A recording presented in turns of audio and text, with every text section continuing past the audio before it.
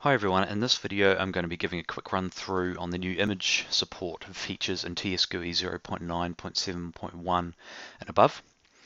And straight away you can see an example config here on the screen with a few images and a couple of the locations that are available to you. So there's a couple of new areas inside of the GUI. We've got the left pane and the right pane area here. Now, these are basically just for images, and they exist actually outside of the page area inside of your GUI window. We've also got a location up in the top right here as the default location for an image inside of the header, and we actually also have a traditional GUI option that we can use in the main area if we want to as well. So if we actually jump into the config or example config, so in your new package that you've downloaded, there's a couple of new things. There's this images folder. In here are the actual image files that your GUI is going to actually use. So you store everything in there, and there's also this new config_images.xml, which is this file here. And if we have a quick look at the config, there's our left pane and our right pane areas. We've got a new image area inside of the heading, and we have a GUI option of type image. So that's our new GUI option type that we're going to be using. And configuring these is all basically the same across all three options. So if we just close that out for now. So let's go from top to bottom. Well, first of all, we've got the new image area inside of the heading or the header area.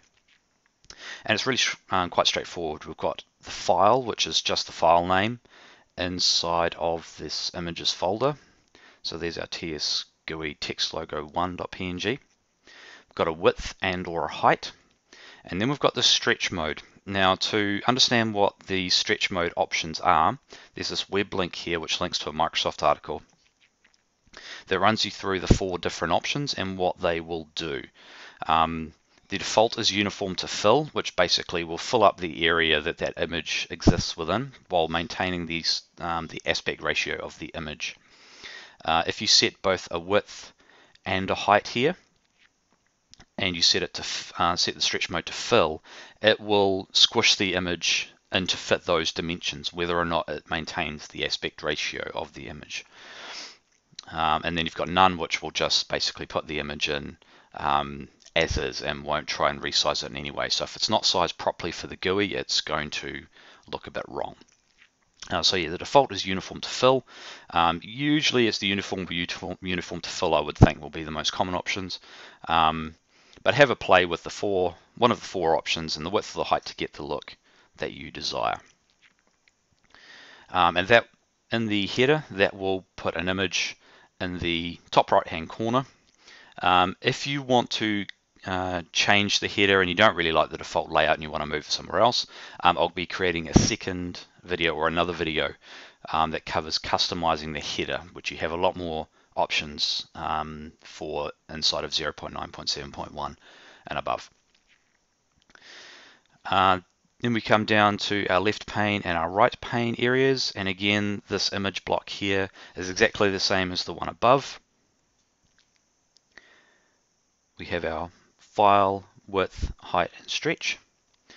The only thing extra is this width field or element, which is just the width of that particular pane on the screen.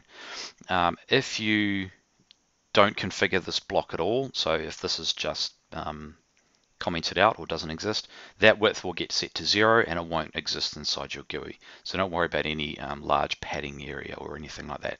If you don't want it, just remove the entire block.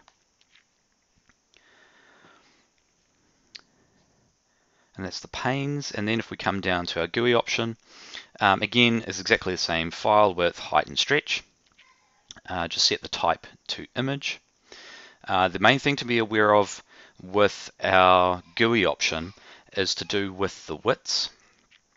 So the best way to illustrate this, if I actually take this GUI option, and I've already pasted it into a blank config here with a computer name option. And if I actually run this up,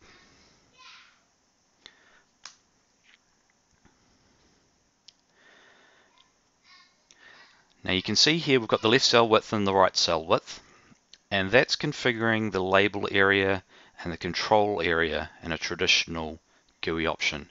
With the image, what it's actually going to do is it's going to put those two widths together and assign that to the right cell width, and then set the left cell width to 0. So basically what you're going to end up is rather than having two distinct areas, you're going to have one big area in which to put your image. And then you can configure it from there. So just be aware of that with the when you're setting your widths at the layer above in the column, is with the image it is going to make one big area rather than having two distinct areas. Other than that, it's pretty straightforward. As you can see, it's exactly the same as the bits of config above. Now the last thing to be aware of is in the image folder, you can see here you've got image 1 underscore 100, image 1 underscore 200. And you're probably wondering what that is. So what I've got here is a demo config.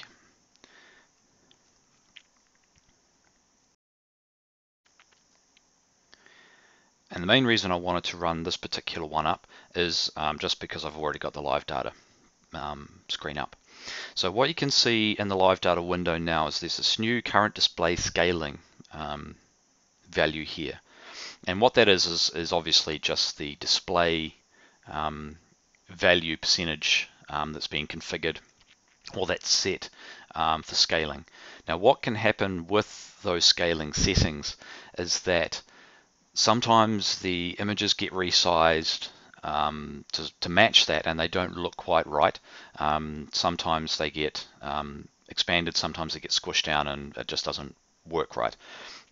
So what this is an attempt to help fix some of those issues. So with any image that you put on, if you then create a second image with underscore 100 and another image underscore 200, basically those underscore and then the number matches up with that scaling setting. So if you have an image called image 1 underscore 200, when you configure image 1 inside of the config, if that image exists and your scaling matches, your scaling setting matches, it's going to load that image rather than these other ones. So if your current display scaling was at 100, it would load that image, etc.